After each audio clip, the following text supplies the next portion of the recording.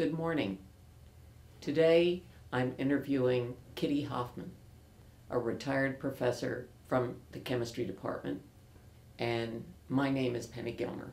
This is part of our history project of the Department of Chemistry and Biochemistry. Good morning, Kitty. Good morning, Penny. I'm so glad you could be here today and that Norris could bring you. Well, thank you. Thank you very much. I feel as if I've known the chemistry department for a long time. Would you tell me, I know you first came as a student. I first came as a student in the fall of 1932. Wow. And I had graduated from Winter Haven, Florida high school. I had taken all of the science they offered except biology, the real important one too. And I look forward to continuing science unless I found something more interesting. So when you came here, you found chemistry interesting. Was that your first major?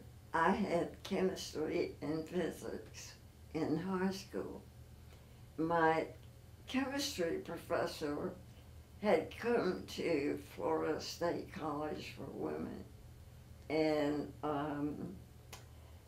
I think that she inspired me to a great extent to be sure to get into the sciences right away.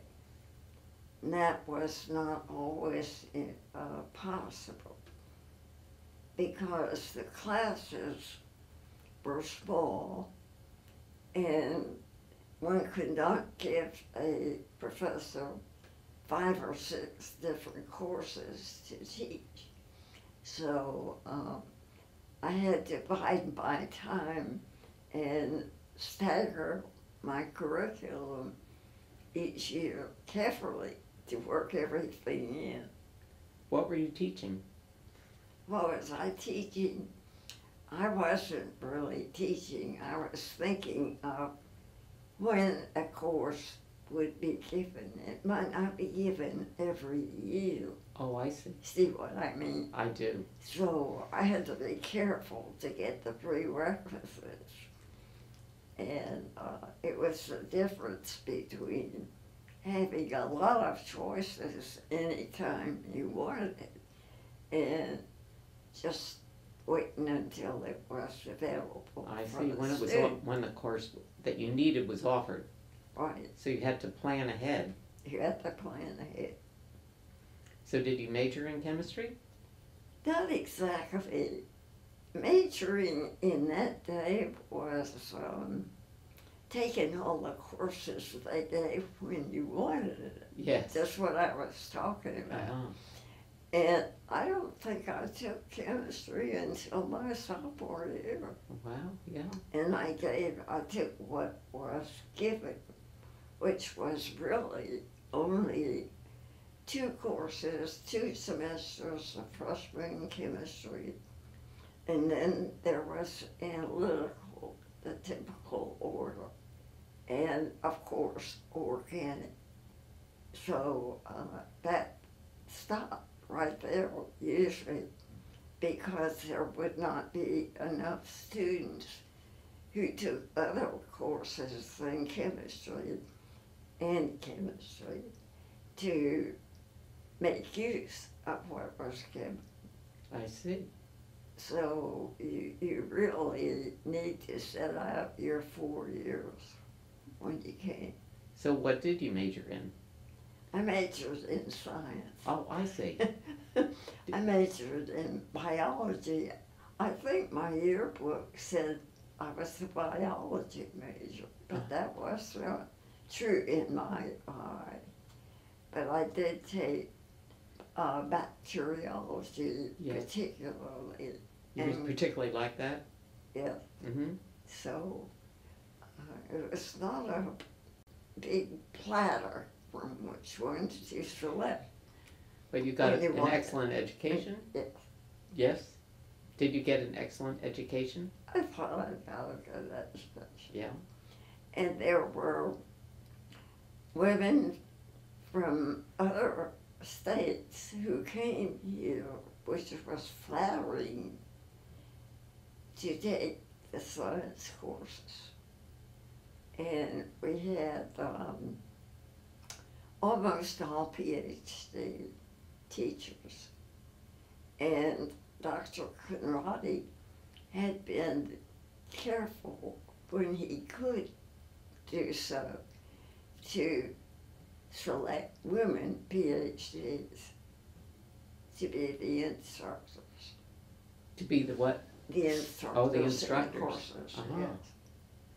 yes. And he got the best trained people or best selected people he could find. Well, he did well. So we thought we were fortunate. Yes.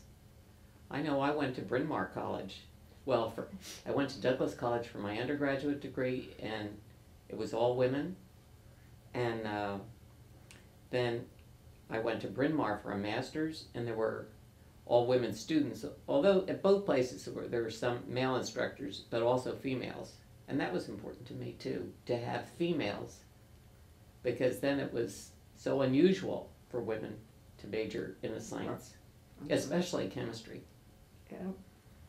And we didn't have men except in summer.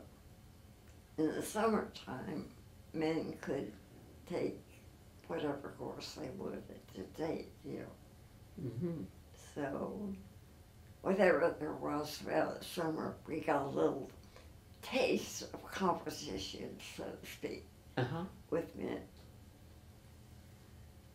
Well, that was good. What? That was good. Yes, that was So you good. stayed here in the summer then? Pardon? Did you stay here in the summer? Only one summer did I stay. So you went home. I went home. I know your father funded your tuition and room and board by selling FSU oranges, Right. crate loads, truckloads of oranges. Right. And then I funded part of my education by working in the dining hall. Oh, so you could serve the oranges. Yeah. And I was turned to be a dining girl, dining room girl. And still on campus, there are remnants of that title, being a dining room girl, because it meant that you served the food. You didn't have to wash dishes. That was good. And you did have to see that all seats at your table were filled so that food was not wasted. Mm-hmm. And you did have to put the water glasses on big carts to move them to the kitchen so they could be washed. Very hard work.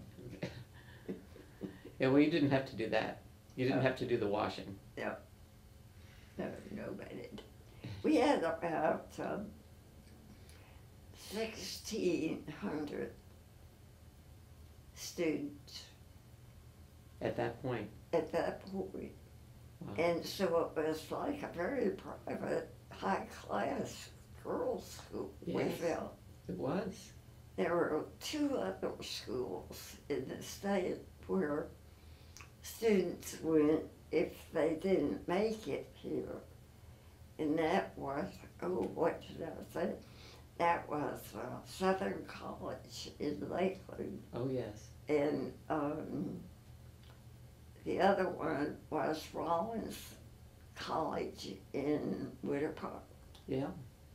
So So, you got in and you graduated. yeah. I know then you went to, at some point you went to Columbia and got a master's. Did you go there right away? Yes, I did. Mm-hmm. Because I'd been president of student body. Oh, yeah, that's right. And so I had quite a few little duties and places you went to meet others in a similar position. The thing that brought about, of course, was a short, probably one semester that you lagged because you'd gotten in politics. Mm-hmm. And I came in the summer to make up the fact that I'd shortened my senior year by one course. So I had to come and take physics too. And I worked at what we called the Dutch kitchen, which was a very fine eating place downtown, Oh. opposite the park from the Presbyterian Church. Oh, yes. And the we park. just, On Park Street, one of the Right. Park Streets. we had the best food and to eat, and it was just a really nice job Mm-hmm. to be taking physics. Well, while I was working there, I met a man. I was serving tables there. I elevated my responsibilities. I was serving tables at the Dutch kitchen. And there was a man who came every day for 2-3 weeks. Mm-hmm. And of course we visited because we became friends as we exchanged our conversation. Mm-hmm. And he said to me, "What do you want to do?" And I said, "Well, I'd like to go to graduate school right then." I had gotten a job at a little town on the west coast of Florida and teaching chemistry. And that did not appeal to me because I think there would have been 2 or 3 people, and I wasn't ready for the basketball and the other things that you taught because you had an academic job to do. Yes. And so he said, well, let me think about this a little bit. He thought about it, and he said, well, what kind of student are you? I said, a pretty good student. Mm-hmm. And he said, well, bring me your credentials, Yes. and I'll check those. So the registrar gave me a record. And he said, my wife and I give scholarships to Columbia. Oh. And we are you interested in that? I said, oh, yes, I'm very interested. So with no more, he went home to my home and met my parents to be sure that that would be acceptable to them, because I was 17 years old. And of course my parents didn't know what to say. They said no? Because it was such a new idea to them. And they had thought that I was going to be teaching chemistry at high school on the west coast of Florida. I had an uncle who lived in New York City, but we never saw him. Gave my parents a little bit more confidence, you know, in the fact that, That there'd be a family member there. yes, there was somebody there if I needed it. So off I went to Columbia. No more assurance, security, trust. It is just trust. And sure enough, I got the money. I didn't have to worry about money. That was nice. I got in Columbia. I was late. I was 2 or 3 days late. Classes had started. So I had to present my credentials to some layperson who worked in the registrar's office at Columbia. So they were okay. And I was enrolled. From then on, I was a supported student. Wonderful. And it was just absolutely amazing. How many years were you there? Was it 1 or 2? It was 1 year as a full student. Mm-hmm. And I think I took a course or 2 while I was working. Mm-hmm. Because I did work after a year, I Mm-hmm. guess it was, or a year and a half. And it was truly a real experience. I wasn't sure. The medical people were trying to interest me into joining the medical class. And I thought about that. I looked at Duke and I decided that wasn't my interest. And I was really interested in the sort of principles and the fundamentals more than I was interested in a sore finger or a bad toe or something. Mm-hmm. And not belittling as. Yes. So I had 2 younger brothers, 1 6 and 1 8 years younger than I.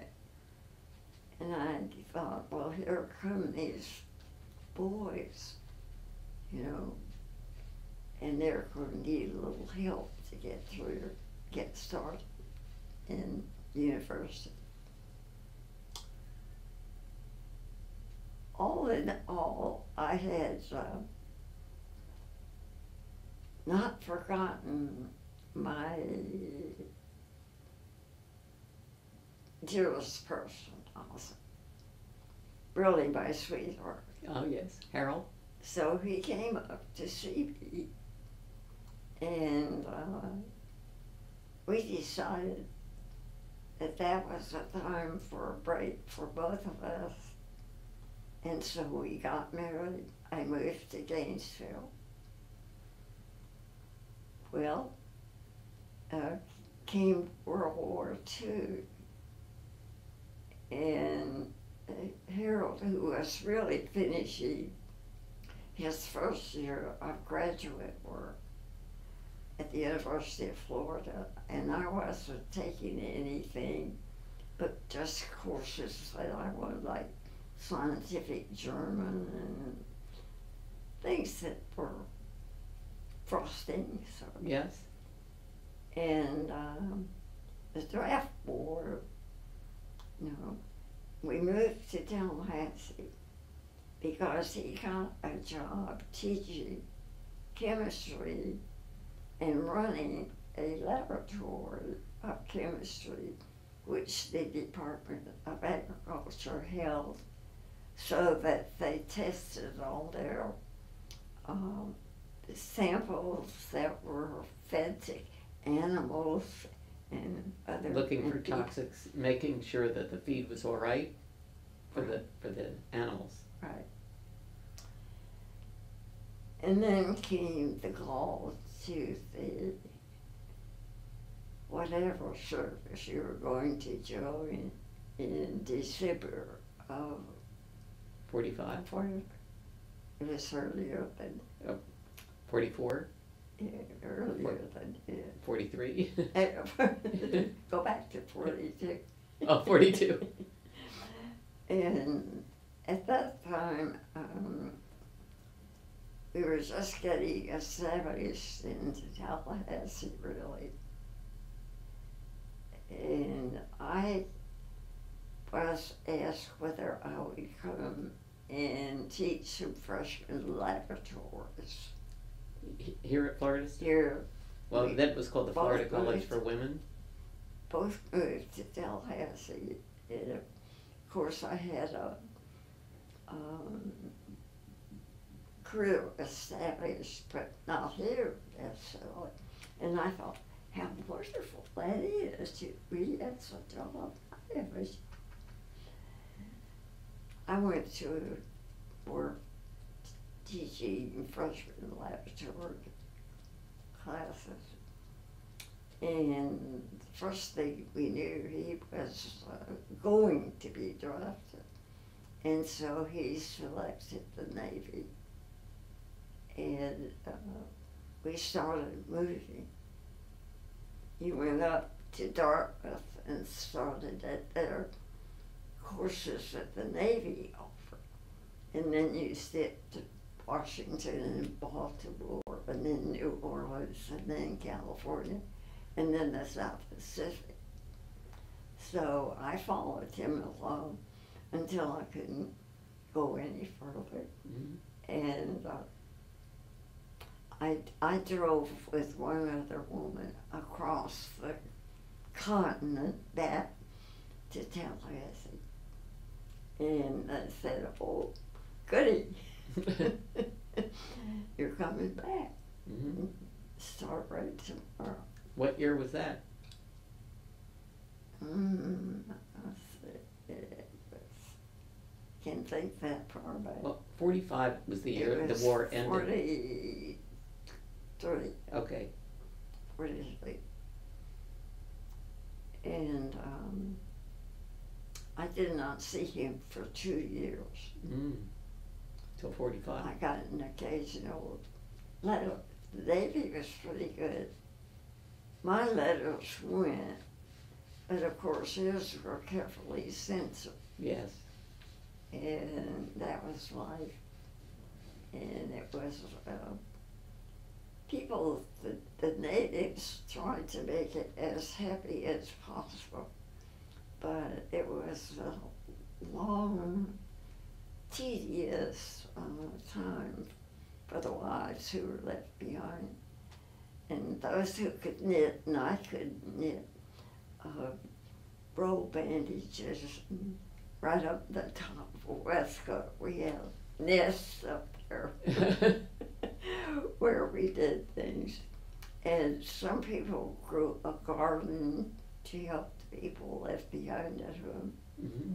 Some women had to leave school to run their family business while their husband or their father or someone was gone. Mm-hmm. Because the service did not always consider what you left behind. Yeah, well. So women somewhere fell into the activity. And a lot of women went into service. I wanted to go in the Marines. With my family, we had people in the Navy and some in the Army and some in the Air Force. I was going to go in the Marines. To be different. My husband said, no. No Marines. Let me ask you, I know we're talking about this, but how was the chemistry department when you first came? And how did it evolve through the years as long as, you were in the department? I know you retired in 1984. Yes. We were, as I said, I had all those labs, and that involved being responsible for somebody who made up the solutions for you, But we had persons who continued in their position for the most part here because, first of all, we had women professors. Yes. Much of the time. And I think there were maybe one or two of the young ones who joined this service. Uh-huh. So you were depleted in faculty then, because some people had to leave? And we probably had some thin spots. Mm-hmm. But you all pulled together. Right. And we did not have this, what you said, we all pulled together. Mm-hmm. And got the job done. And I know that in some instances where there was, say, a senior student who was very good and very experienced, graded a lot of papers and that sort of thing.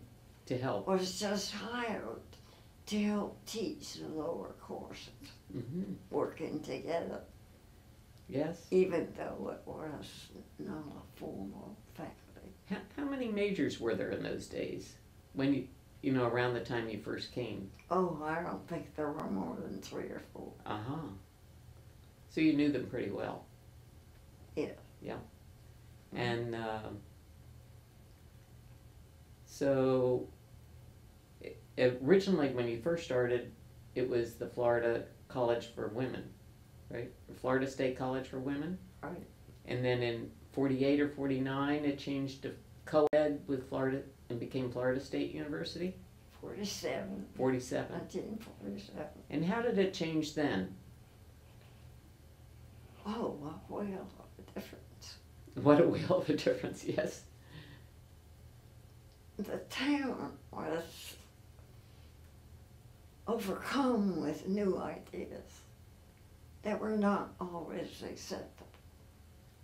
And of course we had a race problem. I know. And a lot of other places had a race problem. You just didn't see whites and blacks mixing as soon as you would have liked. But there were people of the faculty who had plenty of friends at FAMU and vice versa.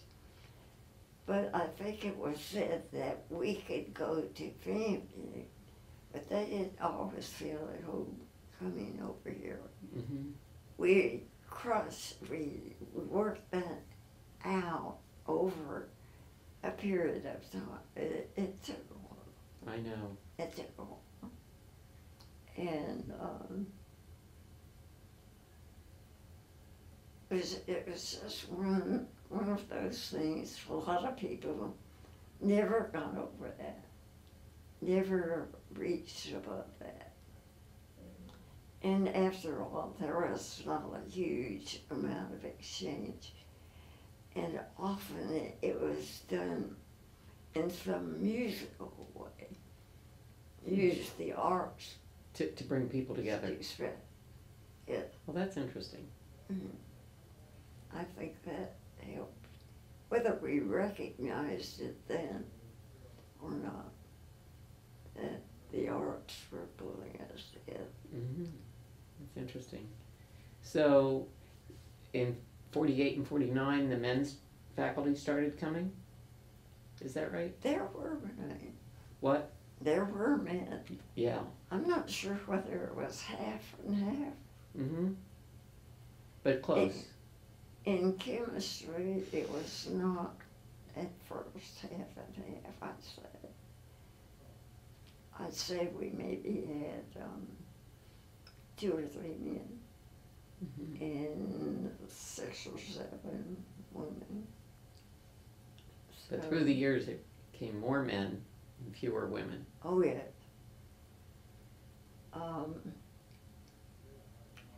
You would laugh at the administration that we had. The chairman's desk was on the landing between 2 floors. Really? On the landing? So you could see them going up and going down. And somehow or other we dripped on the dean of home economics desk. And she sat directly below one of the sinks at the end of the lab. So Dean Sandals wrote me, didn't always have a nice clean desk because unfortunately, we were on the top floor instead of the bottom floor. That would have We made more had some sense. funny things, you know. And the graduates were, several of them going on to graduate school. So that was encouraging. Yes. And I had a boy, I'll come back to it, I guess. But during the war, that's when we say the war, my generation says Yes. that's World War II, not World War. No, I knew World you War meant. II. I knew you meant World War II. Right. And there were victory gardens in the sewing projects and bandage wrapping for sterilization and charity. And it. But when the men came in 1947, it first started with a group of men in my opportunities to meet them on West Campus. We didn't have enough lab space, so laboratories, especially organic chemistry, was taught in a homemade lab on West Campus. Uh-huh. And some of the freshman labs taught at it. And buses transported students from From the East Campus to this the West. campus Yeah.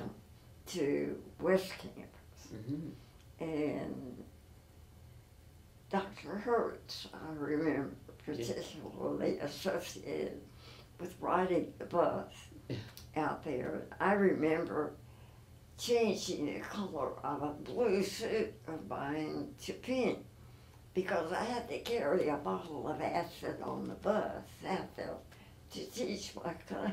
Oh my God. A little late. It was very inconvenient to be split like that. No transportation. It was good. And then have to carry acid. Yeah. Ooh. We had some unusual things to overcome. Dr. Governor, haven't said the name of the temperature, was a very saving, I'll get it before, was a very saving governor. And he just squeezed the funds out of the class of 43 Wow. women. And so when the men came, here's this nice little puddle of money.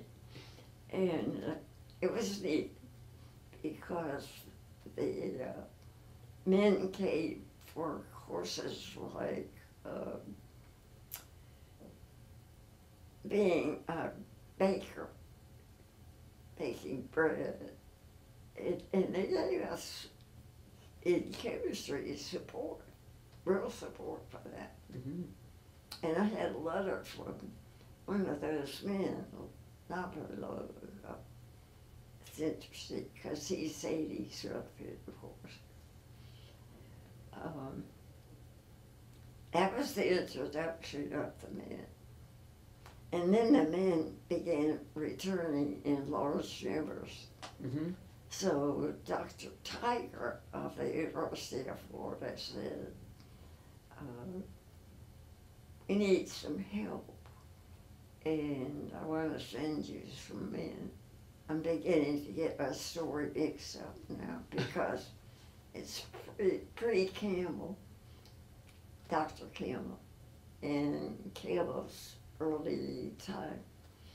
And the governor had, in 44, and from then on had some money that he had squeezed out of the women's classes early. That wasn't fair. No, it wasn't fair. Wasn't fair. Now, when the men came, everything changed. I said, what happened? Well, the town, of course, was really shocked because here come people who are not talking your language and they're not following your little social rules. So we had to deal with the bus strike and with people simply being courteous, often very, very courteous, very attentive to international situations. But we did have to change our southern way of living Yes. in some cases. Of course. Yeah. naturally. Dr. Campbell brought a new situation. He had never been in a university. He never participated as a professor or officer anywhere in the Bay. So he came in. We felt that he came with the idea of sweeping house. And he came with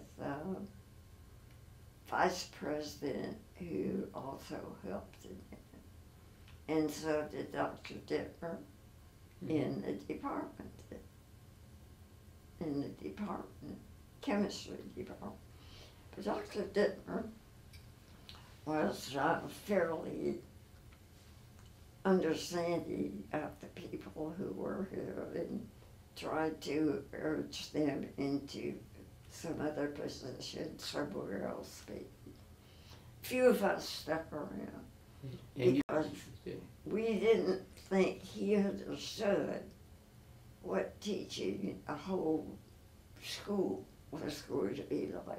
Mm-hmm. And sure enough, so he could get the new whippersnappers just out of graduate school with their PhD, ready to teach us all everything they knew.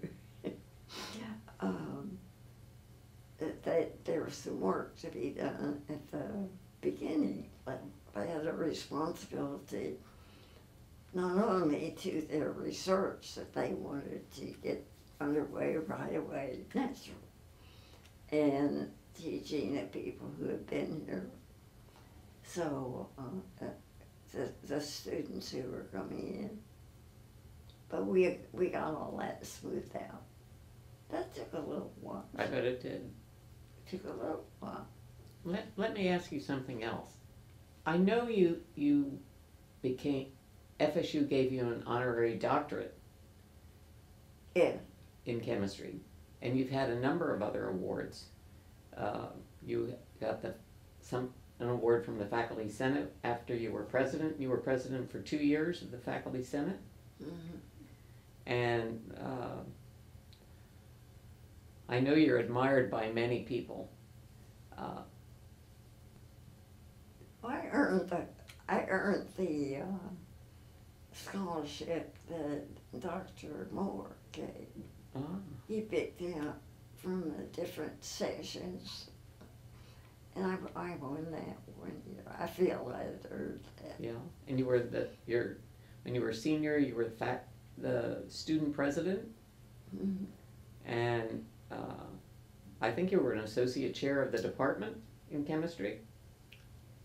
Well, I did a lot of the work. I know you did, because you knew what needed to be done. I remember, because I came in 77, and, we used to do things together. And we still do, when we can. But we went on the Wakulla River canoeing, do you remember? That was fun. Sure do. And that snake was above us. Oh, the big moccasin? Yes, the water moccasin. Yeah, that was scary. You could have just dropped into our canoe. But I know you love the environment, and you started a lectureship in chemistry, mm-hmm. And that's still going on. That was such a wonderful idea. Just to close, would you tell me, what the environment means to you?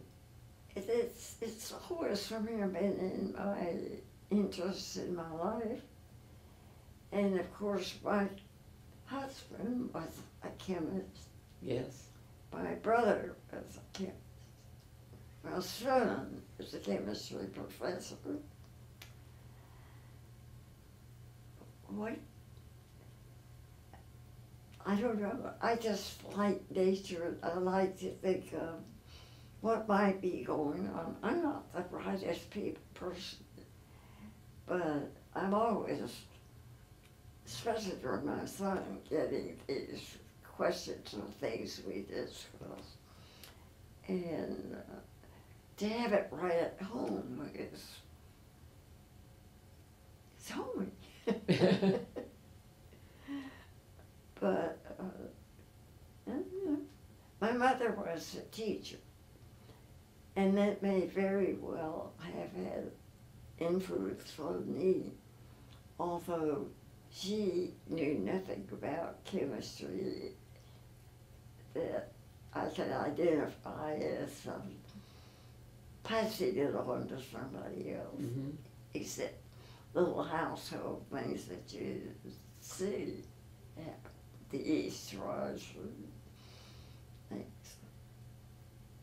So I don't think I'm digging at what you're saying.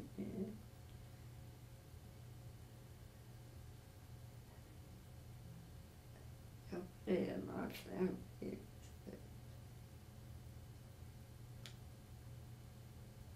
most of the people in my family have been agrarian, Mm-hmm. said a good word.